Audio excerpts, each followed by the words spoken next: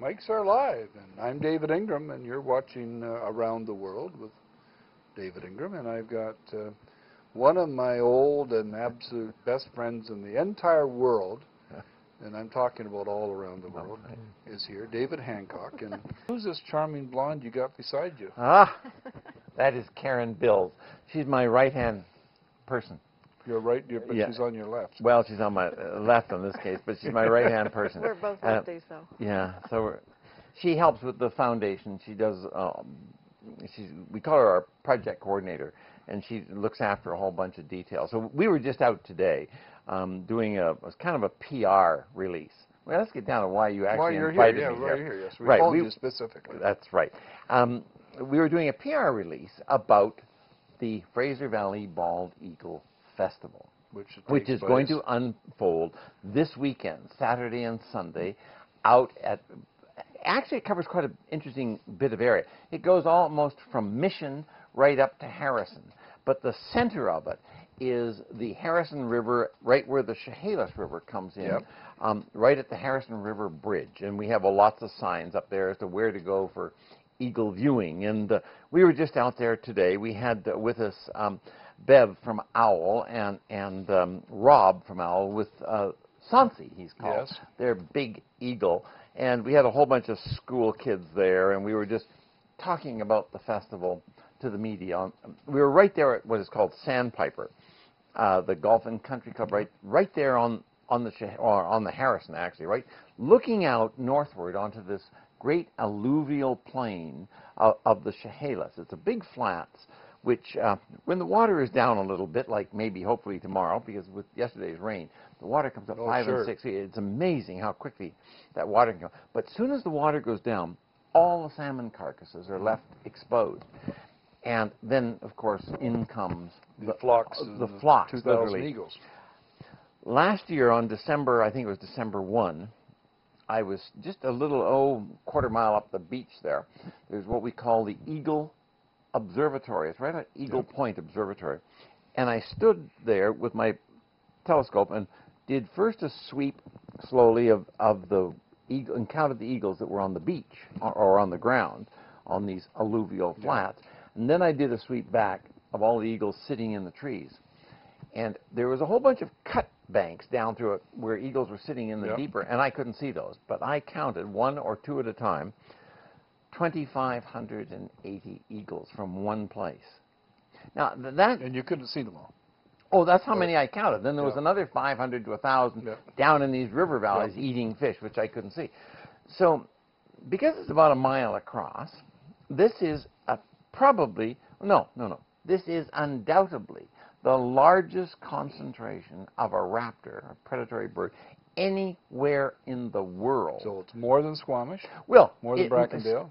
Squamish-Brackendale had a bigger count, but it's over 20 miles long and several miles wide, and it took, I think it was 60 counters to travel all that in a whole bunch of boats. And you just saw them right there? And I counted the 25 from one spot, just swinging the telescope and counting the ones on the ground. Then I raised it up and counted the one in the trees behind it. And you and I were up at Haines, Alaska, and you just came back from Haines, Alaska. I just came back yesterday, And how many eagles have they got up there right now? Well, interestingly enough, that was quite an interesting phenomenon. We had half the number of eagles we normally get. On the Tuesday when I was there last week, there were 1,289, and the next day, Wednesday, I counted 1,416, I think it was. So they're coming in, but somewhat like here. We have not yet been hit by the solid cold fronts that come out of the Arctic. And so even though we're talking about that part of Alaska, southeast Alaska, the surrounding rivers have not yet frozen up. And as soon as they freeze up, while there will be salmon in all those different rivers and eagles feeding on them, once it freezes up, you get a crust of snow. It's food that's unavailable. Then the eagles have two chances, two choices. They either go to the Chilkat River, which is where this big bald eagle festival that I was at, by near Haines, Alaska, because there's a 3-mile section of river that doesn't freeze. Doesn't freeze ever. Or they get forced farther and farther and farther south, coming down here. But again, we have not had that big freeze up yet. of the north. And so a lot of the eagles are still well distributed. And today, I think we counted 357 eagles out in that area. So they're coming, but they're not, the big numbers aren't here. But usually when they start to come, and they're usually arriving 150, 200 a day. They move incredibly quickly. They can fly 200 and 300 miles easily a day. And well, that's only a 3-day trip, you see. If you're coming down from Alaska, it's only 1,000 miles. As the crow flies, as the eagle flies. As the eagle flies. Actually, David, that 350 some, that's not counting from the Eagle Point Observatory deck. Yeah. So you count another 100 or some there. Okay. Yeah. Yeah. We have eagles all through that Chehalis Harrison complex. It's a marvelous area. What I thought was interesting in the talk that you gave out there at the resort. What is that resort? It's called Tapidera. Tapidera. Are you going to do that? I'll be doing that again on Saturday and Sunday, both of them at 1 o'clock. 1 o'clock at Tapidera. Saturday and Sunday at Tapidera Resort. No charge. Yeah, it's all free. At the resort, and that's this Saturday, this Sunday. But at Chehalis. And one of the things you said at that talk, and again I heard you at the same thing at the Brackendale at Thor's place, that it's the same eagles going back and forth from Brackendale to Harrison sometimes. That we think of it as this big long drive, but it's only over a little mountain range. Yeah, one year, it's about 4 years ago now, it was in fact I think it was a Christmas day, I was out on the Chehalis Flats, and I counted at that time, I was right out on the flats, and landed by boat, and I could count from that spot 1,080 eagles, I think it was.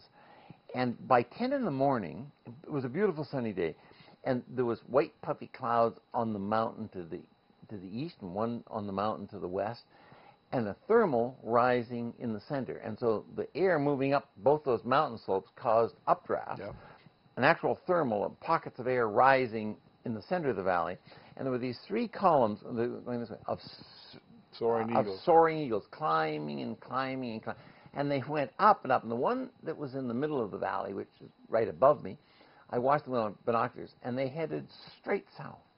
And I was watching them as they disappeared over the horizon. Well, I could see them literally until they crossed the U.S. border.